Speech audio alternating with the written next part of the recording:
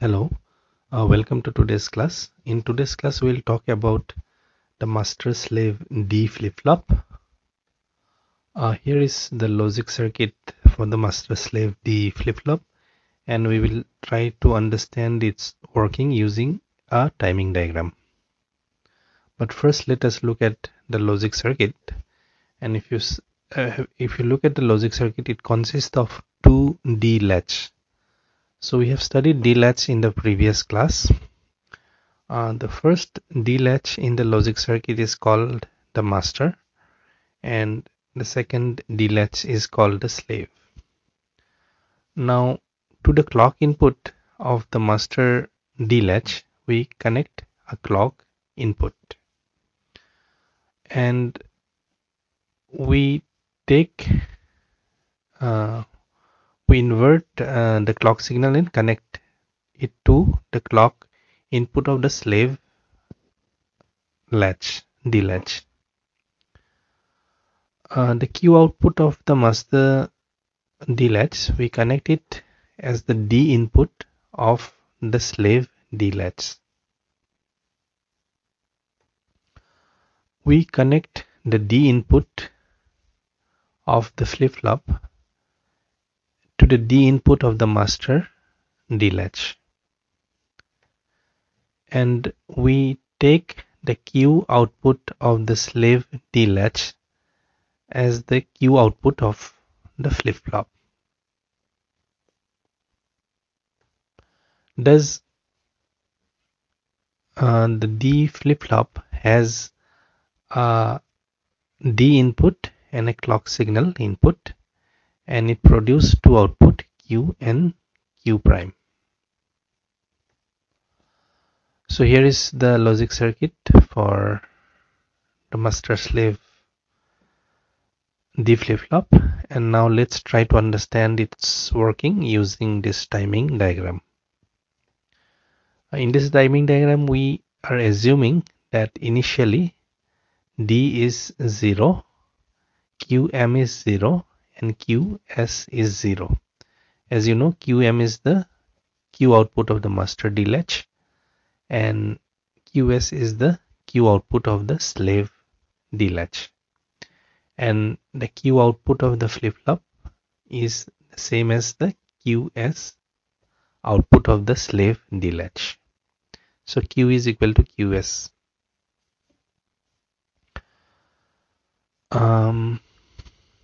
Now, okay, so that was the assumption that initially D is 0, QM is 0, and QS is 0. Now let us consider this time period where the clock signal is high. When the clock signal is high, and the clock input of the master D latch will be enabled as the clock input of the master D latch is high. Now since we connect the inverted clock signal to the slave D latch, the slave D latch will be disabled because the clock input of the slave D latch will be low. If clock is high, this input to the slave will be low, and hence the slave D latch will be disabled.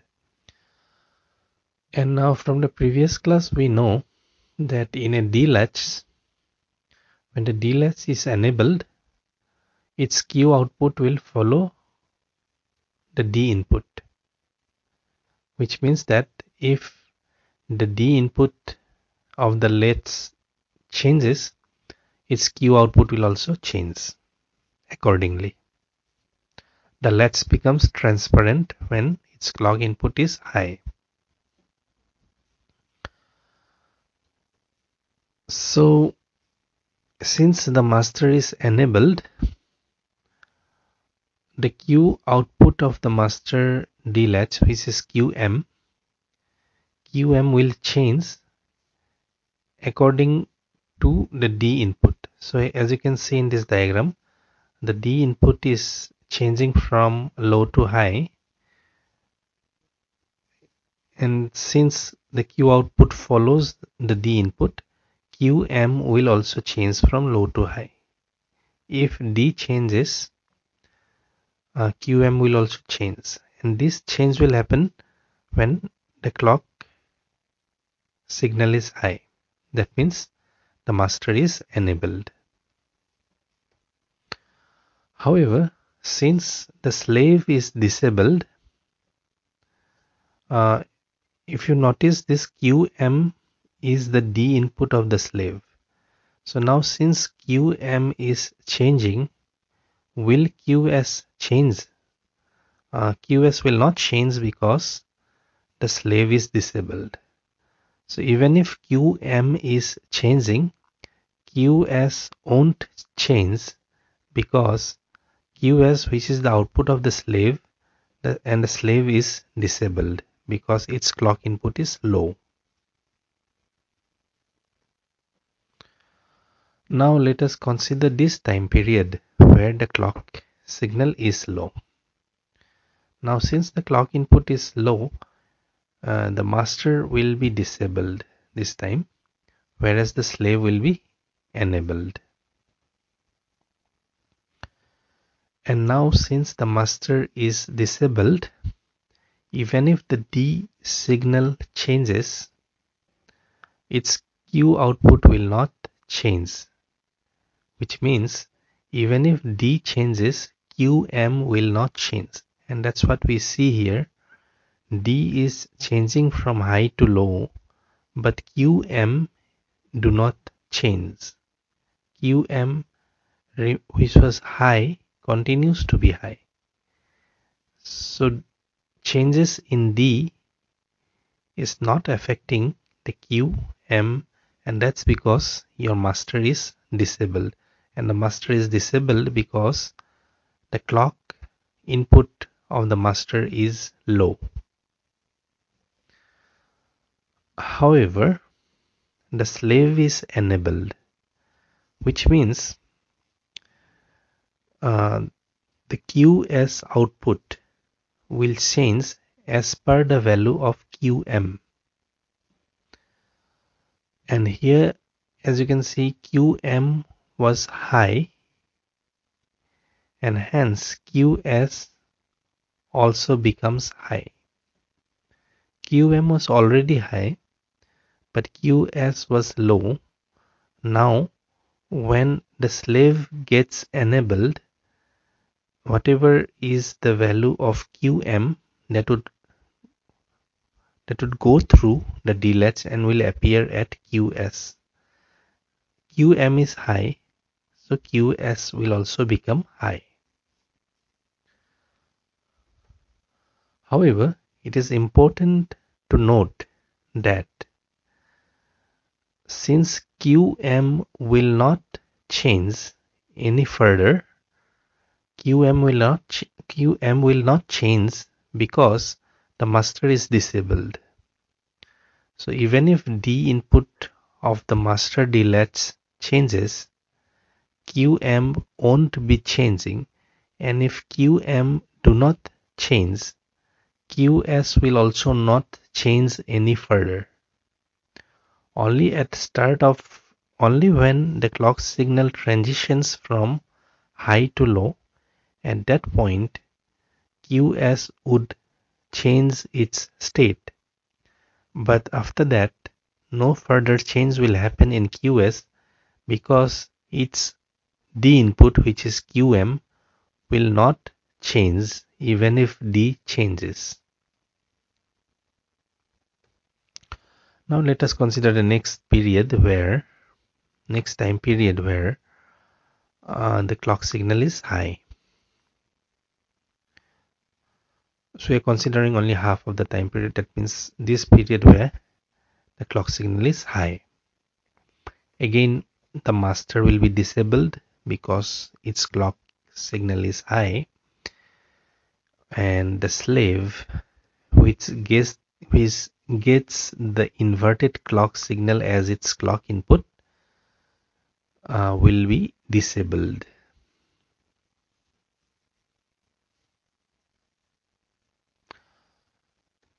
Now, since the master is enabled, the QM output of the master D latch will change as per the value of the D input.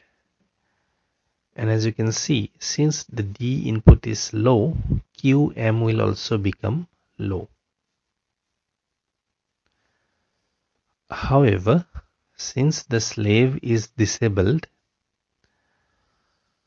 the changes in QM will not appear at QS. So even if QM changes, QS will not change. And in the next time period, actually not time period, during the next time where the clock is low, your master will be disabled and slave will be enabled. And since the master is disabled, changes in D will not appear at the QM output. So here we can see that D is changing from low to high. However, QM do not change. It remains to be low. That's because your master is disabled now. However, when the clock signal is low, our slave gets enabled, and hence whatever is there in QM will pass through the DLATs and will appear at the QS output. And since the value of QM is low, QS will also become low. And again, it is important to note that the QS will not change any further during this period. That's because its input QM will not change. And why will QM not change is because the master D latch is disabled. When the master D latch is disabled, even if D changes, QM will not change. And if QM do not change, the QS output will also not change any further. So QS will change only once, and after that it would not change because QM will not change. Now let us consider the complete clock period, one clock cycle. So this is one clock cycle. This is the next clock cycle.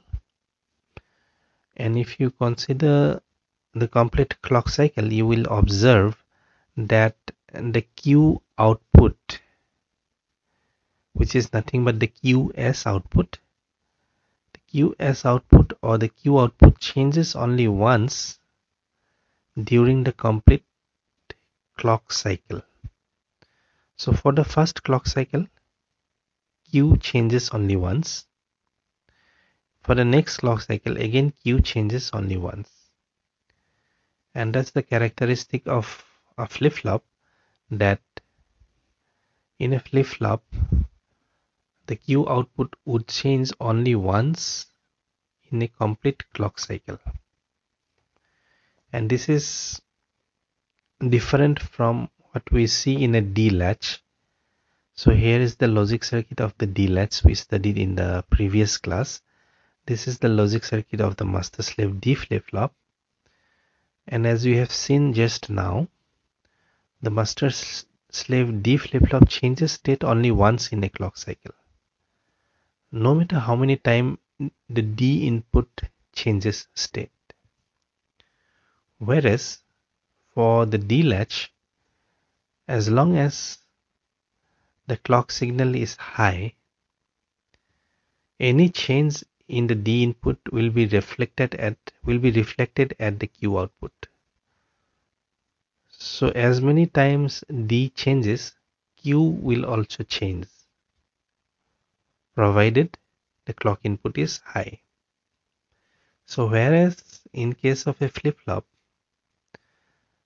Q changes only once in a clock cycle, in case of a latch, the Q may change multiple times based on whether D is changing or not, and provided the clock signal is high.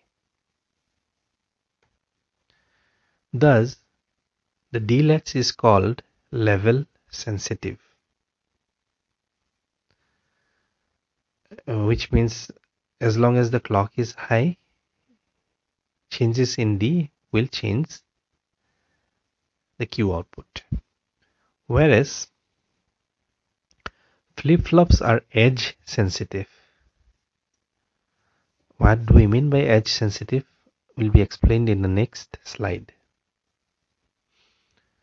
So when we have a clock signal,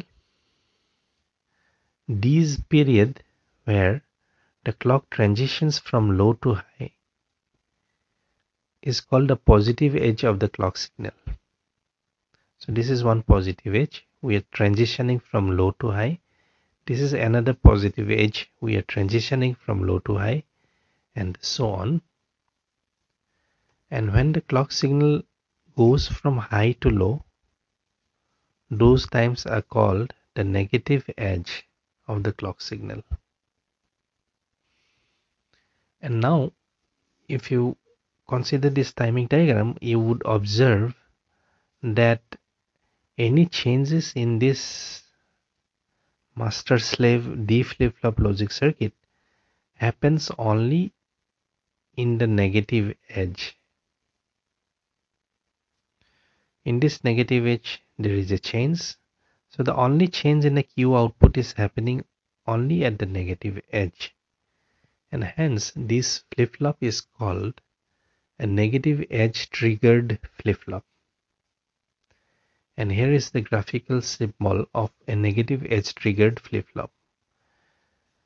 As you can see, we have this small triangle here. This indicates the clock signal. And then we also have a bubble which indicates that it is negative edge triggered. Now we may also have positive edge triggered flip-flops, and the symbol for positive edge triggered flip-flop is almost identical to the one for negative edge triggered flip-flop, except that we don't have the small bubble here. So in case of positive edge triggered flip-flop, we only have the small triangle which indicates a clock input. So that's all for today's class. We will meet again in the next class. Thank you. Bye.